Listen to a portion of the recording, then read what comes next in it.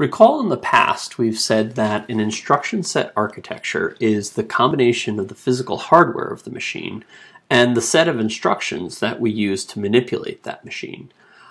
This is, as far as the physical hardware, when we talk about that, we're saying we're talking about the number of registers, the methods of addressing memory, and that instruction set design. Now, these are the components that make up the actual architecture. We've talked in the past about architecture versus organization, but I want to point out here that things like the number of execution units, how we build a pipeline, how much cache there is, that's all decisions we make that have to do with the organization. Now, why are these things separate? How do we draw that line? The answer lies in how we define the instruction set architecture. Remember that we said the instruction set is there because we need it to control the physical hardware.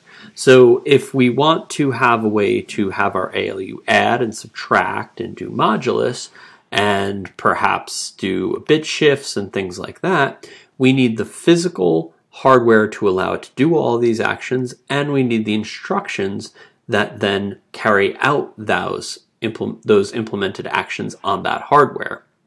That is what makes up the architecture. Now, if we want to become strategic about making that process faster, we can deal with that in the organization. So there's one or a couple of broad topics I want to talk about on the architecture side now before we more broadly go into the organization side, which is where most of the future videos in this area lie. But the two topics I want to explore here are the nature of the instruction set. Is it what's referred to as a complex versus a reduced instruction set architecture, and why we might use one over the other. And I also want to talk about the nature of the instruction, if it's a fixed or a variable length. These two decisions are architectural decisions. Things like pipelines, multiple execution units, they are all organizational decisions. Let's start with discussing CISC and risc. Before we do that, let's look at a list of current architectures that are out there in the wild right now. This is not inclusive of everything. It's just a subset of some major ones. So the first one on the list here is the IBM mainframe series. This has obviously been around for a long time, and it has evolved quite a bit over its lifespan. What's neat about this is that most of what this architecture had initially is still supported in the current versions, even though we've had decades of evolution. Another one that is very similar in nature is Intel. So there's a very good chance that the current desktop machine you're using is powered by an x86 powered chip.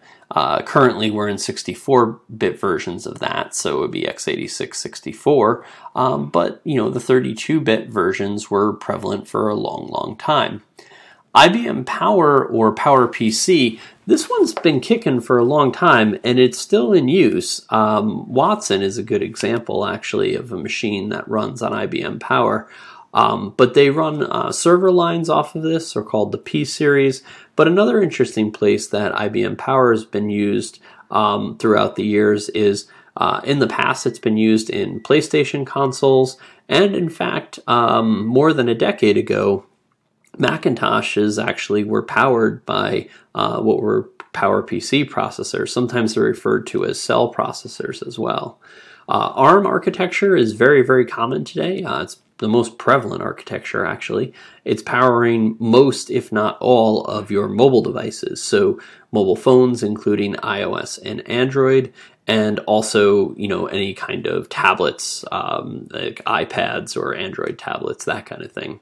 The last example here is the Oracle Spark platform. This is a server platform that was used by Spark. This one has actually been decommissioned by Oracle themselves, so this will not be evolving in the future. So I've gone ahead and kind of removed it just by noting that it existed in the past, but crossing it out. Architectures that aren't on this list, I haven't discussed much of Amtel or any of the other MIPS versions or anything that might be in the embedded world so much, although you will find sometimes ARM architectures used in embedded devices. I've stuck to basically mobile devices and higher here. So what are some of the challenges we have in designing these architectures, and especially how have these architectures evolved over the years? If we go back and look at this list, Intel and the mainframe in particular have been around for a long time, many, many decades. Some, like ARM, are newer on the block. So it merits discussion of, what have we learned, what's changed over that time? Well, the answer is not too much. There's a couple of variables that we're going to talk about, CISC versus RISC, and fixed length versus variable length instructions, but overall we haven't changed too drastically from the initial design. This is why an architecture course can be taught today very similar to how it was taught decades ago. That's very rare in computer science. So what we want to do first is just kind of talk about the evolution here. So some of the earliest platforms here, the IBM mainframe and the Intel family, they are what was known as a CISC-based processor. So a CISC-based processor is a complex instruction set computer. What that means is that there's more instructions than you would find in the alternative, which is a reduced instruction set computer. So that seems a little counterintuitive, right? Why would early computers be complex instruction set and later computers be reduced instruction set computers? Well, the reason why is because in the early days, and still today, but it was much more prevalent of a problem in the past, the most expensive component and the most sought after component to the programmer using a computer was memory, specifically main memory or RAM. This was a very expensive and limited commodity. And because of that, anything that we could do that would reduce the amount of memory needed that a program could use to run would be advantageous. To put it in a very kind of brisk explanation for now that we'll dive deeper into later, because a complex instruction set allows more things to be accomplished with one instruction, you actually can create smaller programs. Let me give you a very quick example, one that we're going to come back to. And this isn't, maybe an absolute, that RISC doesn't have something similar to what I'm going to do here in CISC, but it's meant more as a conceptual exercise. So let's do a multiply instruction. A multiply instruction, let's say we have a basic CPU that to do a multiplication would be doing multiple additions using an ALU like we've constructed in the past. So a complex instruction set computer might offer just a multiply command in this kind of imagined scenario, and the multiply command instruction would then carry out however many additions it needed to complete what was required by the program. A reduced instruction set computer might have the programmer actually put in each add instruction. So let's say that you wanted to multiply 5 times 5. Well, instead of having one line of code in the CISC instruction in our imagined metaphorical example here, the reduced instruction set computer would have 5. One for each addition. So this means that you would actually have many, many more lines of code possibly on the RISC side. Now, how did this really manifest? It wasn't really always so simple as this kind of metaphor.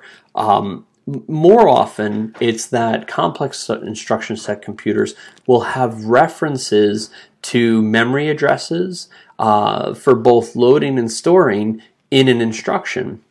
So for example, say you wanted to add 2 numbers, and unlike Little Man Computer, you actually have multiple registers and accumulators and things like that in which to do it.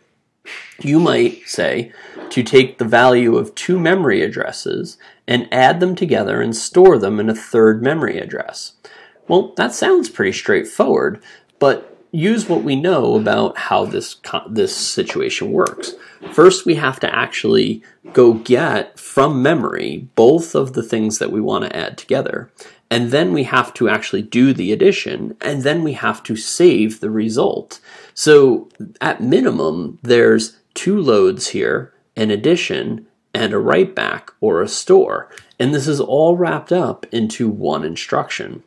A reduced instruction set computer would never have more than one action take place per instruction, or at least that's the philosophy. If it's completely adhered to in a strict sense, that's kind of hard to determine and maybe not accurate, but that is the philosophy. So in this CISC example, I could have one command that carried out both those loads, the addition and the write back, but in the risc world, I would have to perform each separately. So I would have load, add, write back, and those would be 4 different instructions. So I think you can see how the size of the program on a RISC machine can actually get much larger than it is on a CISC machine. So for this reason, early machines, like the mainframe in Intel, they sacrificed complexity in the hardware to actually achieve a smaller program that they could run in memory. Because remember, as we're talking about what's required to make this work, if I have one instruction that carries out those 2 loads, the addition and the write back, that means that my control unit has to actually be able to carry out this entire operation. Remember, there's no black magic here. Every instruction that we have in memory corresponds to some decoded, as we put it through a multiplexer, amount of switches that we're effectively turning on and off to put the hardware in a certain configuration so that as the clock cycle goes off, information will be routed to the particular place we want it to achieve the result that we do. And if our instruction is complex in nature, we have to have a much more complex piece of hardware in order to carry that out. Every instruction we add, and in a CISC architecture there will be many more, will bring with it hardware that it needs to accomplish the task. In a RISC-based situation, I would have each of those components just be a discrete small piece. So you're really just dealing with a smaller set of discrete actions and then, like Legos, putting them together. So I would just be doing an individual load, another individual load, then an add, and then a write, right? So I have 4 discrete individual situations that, to be honest, the complex instruction set computer is going to have those as well, but then on top of it, it has all these more complex combinations of those things that we might carry out, and we have to have the hardware to support that. So that's why we refer to it as a complex instruction set computer. But remember, along with that complex instruction set becomes much more complex hardware. So you actually have a harder to build machine, but it uses less memory. And for that reason, it was much more popular, especially in the early days. Now, as we evolved a little bit past that, somewhere into the 1970s and 80s, a lot of research started going into, well, what would happen if we remove some of this complexity and we worked on a reduced instruction set?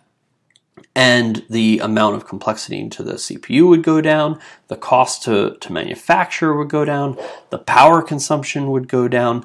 A lot of factors would be affected by this decision.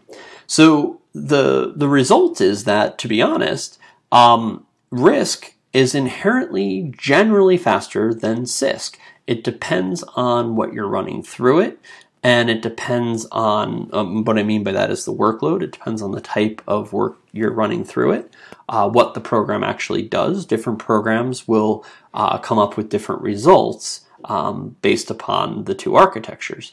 But this is actually no longer true. So it started that way, where, okay, RISC is faster now all of a sudden. But then something happened to mitigate that, which we'll talk about in a moment. Basically, the CISC crowd came up with a cool solution to fix most of that speed gap, and we'll talk more about that in a moment. So historically, we've actually gone from a more CISC-based world to a more risc-based world. If we look at the current architectures that we have today, you know, the CISC ones are still with us, right? We still have the mainframe and we still have Intel, but it is true that most newer architectures that have been developed in a RISC nature. Okay, so I mentioned that there was a way that CISC can close the gap on the performance difference between CISC and RISC. Now, the way that's done with is something called microcode. Now, this is very interesting. It's actually a very first layer of abstraction that we can use on top of the hardware to effectively abstract a CISC machine so it can become, in effect, a RISC machine. Now, let's back up a little bit. Why would we even want to do that? Well, let's remember that at this point, as things are evolving through the 80s and into the 90s, it's becoming more clear that RISC is going to be faster. The efficiencies of running things in a smaller package and not making it over complex is winning out in the long run. And because memory is becoming more available, the fact that the programs are larger on a RISC machine is becoming less of a deterrent to actually using it. And that's starting to kind of pan out. Now, what happens here is that for an architecture like x86 to kind of continue, it has a contract to uphold, which, remember, is that instruction set. All programs work on x86 because that instruction set has remained consistent. But developers at Intel are having trouble making the Intel platform go as fast as some of the RISC-based competitors. So the answer was to change the Intel platform to actually work, and not just Intel does this, by the way, IBM does it with the System Z as well. But the answer was to change over the underlying architecture to be more RISC-like, so that they actually designed the hardware to implement instructions in a very RISC-like fashion, but to layer on top an abstraction called microcode. And what microcode did is support the original CISC-based instruction set so that any instructions you wrote would compile to the original CISC contract as defined by the instruction set that Intel has been using throughout the generations. And then what the abstraction does is take that CISC instruction and basically decode it into separate RISC instructions, which is what actually run through the CPU. Now, they also get to pick and choose when they want to do that. They can still have the complexity in the CPU when they want and just have the CISC instruction go straight through, or they can use microcode to basically decode the CISC-based instruction into RISC instructions to run individually. This now is, remember, something that is inherently going to be kind of flashed onto some kind of memory that is basically read-only on the board. It is possible to change microcode. In fact, IBM does this on System Z quite often, but it's not something that you would do every day. And on most x86 machines, it is probably never done at all. So how do we compare and contrast the difference between CISC and RISC? Well, one way we can do it is by measuring things in what are known as flops, which is a floating point operation per second. Another way to do it is something called MIPS. You might hear this term thrown around it as well. This is just millions of instructions per second. Generally speaking, the floating point is considered a better comparison because it's a more complex operation. Simpler operations tend to unfairly, in a sense, favor RISC, and it doesn't give you as much of an apples-to-apples comparison. That said, RISC still has a small edge over CISC, but the microcode gap has really closed much of that performance. You can run, test A and test B, and Intel might perform very well on test A, and ARM might perform very well on test B, but it's mostly because they're different workloads. Now, there is one big difference that we have not discussed that comes into play with RISC and CISC, and where RISC still shines, and that's actually power consumption. So we're going to get more into that in the next topic.